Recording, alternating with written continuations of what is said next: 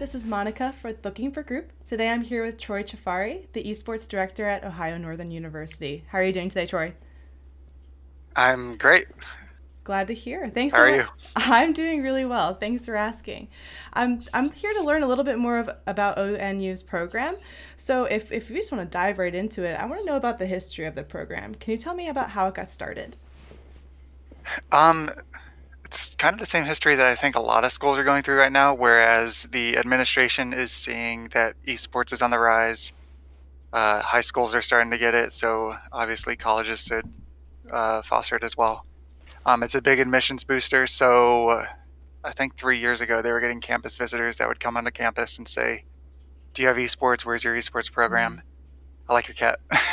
Thank you. Where's your esports program?" And we wouldn't have one, and then that campus visitor would just be gone. And so I came in, and there's no cat anymore. My wife's looking for a cat. I'm sorry. There was no esports program, so they hired me to try to like retain those campus visitors. I had a year to prep the program, decide like what it was going to look like, what the facilities would look like, how scholarship would look, and how tryouts would be, and all the games we would handle. So I had a year to prep that, and it was really helpful because I needed that prep time because this is it seems like a really easy thing to do, but it can get really complicated if you try to handle too much Mm-hmm. or don't have the facilities to handle that much. So yeah. Yeah, couldn't agree more. It sounds like you had a really calculated plan for this. So, tell me a little bit about how that plan has developed in creating a competitive environment. What kind of games are you playing? What leagues are you involved in, if any? And do you have a Yeah, casual side as well? I definitely have a full spectrum program, so competitive and casual side. So let's say there's a League of Legends prospect out there. Uh, he will be a senior. He'll sign up to come here, and he'll be wondering, am I going to make the team? Am I going to get scholarship? I already have that answered for them, kind of, not the making the team part, but the scholarship part. So that incoming freshman would get scholarship regardless of their tryouts. Tryouts is going to determine if they're first string, second string, third string. Third string and on would be gaming club casual. First and second string is esports, and that's what the esports program is. It's just first and second string of all the games we host, which is League of Legends, CSGO, Valorant, Overwatch, Rocket League. I'm gonna have to look. Rainbow Six, Apex, uh, TFT, um, and Fortnite. Okay. Yeah, there we go. I think that's all of them. And then I'm adding Magic the Gathering next year, and man, I don't really know what all I'm adding, but I wanna have everything, including like FIFA, Madden, Call of Duty. But Yeah. it's just incremental growth where I need a console room. I need maybe more PCs. I'm not sure, but COVID's kind of like interrupting things.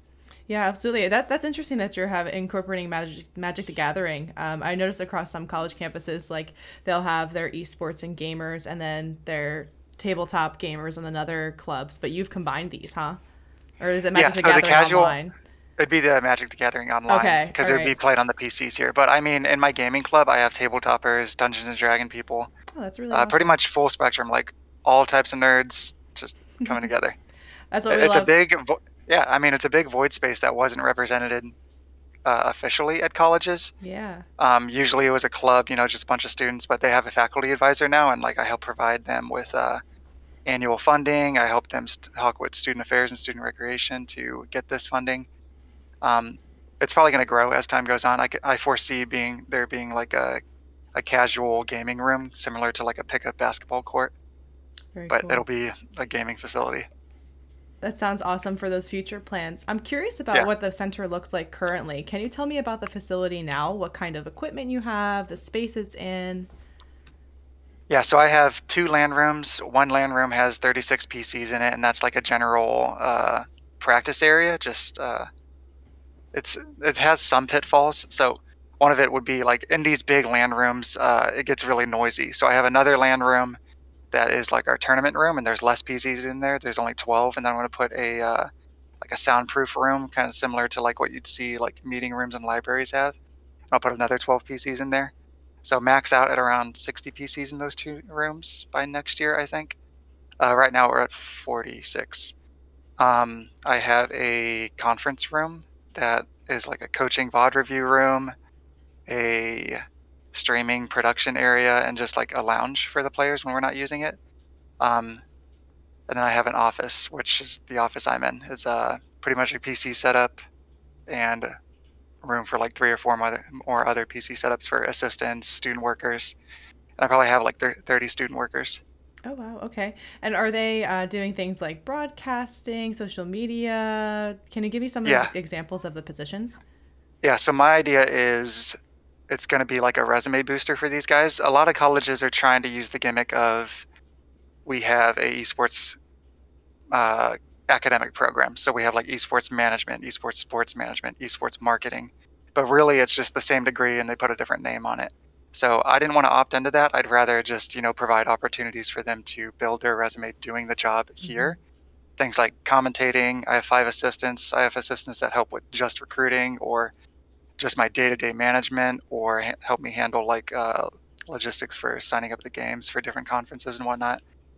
And then I have content creators. They're doing like overlays for streams, handling uploads onto YouTube or social media. Pretty much just all around esports type stuff. And it's seeming like, because I've only done this for 2 years now and I've only had a couple graduates, it's seeming like the ones that are doing a degree and also working the job are going to have this be like a boost to their career getting into esports, which is awesome. It's like a really fulfilling feeling. Yeah, absolutely. I think having that hands-on experience is really important for these types of things. It's the best way to learn. Couldn't agree more. So switching gears a little bit here, prospective students watching this interview, what can you tell them about ONU's program that would set you apart from the rest that they might be looking at? Yeah, I mean, this is a cool question because I've had a couple recruits like be honest with me recently, saying they applied for a bunch of different schools and they talked to a bunch of different schools. And I'm going to sound like pretentious saying this, but this is like what they said to me. I had a couple Rocket League guys that are freshmen here. And they said, yeah, I went to Illinois Wesleyan. I went to Miami University. I went to Akron University. And it just didn't feel genuine to them. It felt like they were being like recruited like a number. They felt like a stat. Kind of like if you've ever lived in a city and you're walking around with a ton of people, you're like, oh man, I don't even feel like a person right now. I'm just like a guy walking around the city with millions of people. And I try really hard to make it a very genuine, empathetic program. So anything that I think the student would want is the goal of my program. And to say that in a different way, so if you would ask me what the goal of the program is, I'll never have a straight answer for that. It'll be based on what my students are showing me they want. So if I have really competitive students that want to be like the top tier competitive dudes or females, I will foster that. If they want to just have fun and build camaraderie and play at their division and not train super hard, I'll foster that. So it's always interchanging based on what I see from the students. And I think from what I'm hearing, a lot of other directors don't really let the students lead their program. Yeah. That's what I'm essentially saying. Like the leadership for the program is kind of like really flat here. I let the students kind of make my decisions for me, and I just do the back end work for it. Yeah. A lot of other directors are like, I have this goal, I want to do this. This is what everyone's going to do. Right. Instead of, talking with the students and saying, hey, what is it that you guys are really looking for? Yeah. I feel like the students, it's a tough thing, trusting young professionals, younger students to do something, of this volume, but they understand how it works, and, it's seeing the value in their input is, I think, really important to a successful program. You definitely, couldn't agree more. Awesome. Sweet. So for any students who are looking at applying to programs right now, whether specifically at ONU or at other institutions, what is a piece of advice you would leave them as a director in making them stand out as an applicant? That's a big question that's been talked about recently, like how to stand out. So my program, you don't really have to stand out.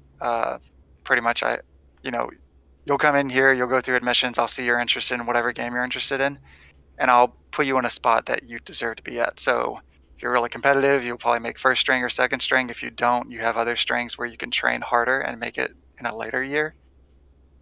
But if you're looking for schools and you want to stand out, so usually that would be a question for someone that wants to be really high end, maybe like go to a full ride school and maybe they're getting scouted. I don't do that much work into scouting people because my program's like a full spectrum program. But if you're going for like a pure competitive school, which some of these programs do have, you would just want to release like VOD reviews that have you speaking in them, have your comms going, shows your tone of voice. You'd want to look to reach out to these directors. Directors like me, like, yeah, we're busy, but recruiting is a high priority for us. So if you would just email us and say, hey, I want to talk, I want to showcase myself, I want to see if the school's right for me, that's pretty much all you have to do. It's pretty easy to get recruited into esports right now, and it's going to grow exponentially. So we're going to be looking for you guys. Yeah, I think that's it with it. It's pretty easy task to get done. Yeah, sweet. And then is there anything about your program that you want to share that maybe I didn't get to ask for in this interview? Man, I wasn't ready to think for myself. Sorry about that. um, so one thing that I get a lot of people here worrying about is I do cater to like the full spectrum of students. So there's some students that will come in like and be very low rank and they'll still get a chance in tryouts. And sometimes a really high rank player will be in tryouts with them for some reason. And they'll get a sense that the program, because it's full spectrum, it might not be a right fit for them if they're super competitive or if they're not competitive. Uh, I genuinely foster situations to where each string of my team, so like League of Legends, I'll have a varsity team that's at like diamond level, I'll have a JV team that's at like plat or gold level, and the third string that's like gold or silver. And each of those strings, there's conferences out there where you can compete in. And I pay the registration fee for it. I do everything you need for it. I schedule your times. I put you on times on the PC rooms. And you're going to feel fulfilled. Like whatever worry that you have of like, maybe this is too competitive or not competitive, I think I do a good job here. You'd have to see it for yourself. But there's probably schools out there where, that's a relevant worry. But I don't think that'd be a worry here. I think that's the usual biggest worry that these students have outside of like their degrees in the school and whatnot. Yeah, am I going to fit in? Right. Yeah. I Yeah. think another thing that these students need to start thinking about, especially when I talk to young guys like freshmen, sophomore, sometimes juniors, they're so focused on the game and the game they play in the esports program. You should really get a sense of like the degree you want, the school, like not Ohio Northern University, but like the business department at Ohio Northern if you're going for a business degree. So get like a very real sense of like what you think life would be like there. And ask those questions. Like once you start thinking about those things, you'll start asking those questions. And that's a little bit, I would say, as important, maybe not more important than just the esports program. It's going to be dependent on the person looking for the school, but put a little bit more focus on life type stuff. So the school, the degree, the city it's in, the town it's in, if it's a small town, big town, with the size of the school, all of those things. So, yeah. yeah. I think that's a really good piece of advice to leave off with. Cool. Thank you so much for your time today, Troy. Thank you. Happy to do so. Thanks.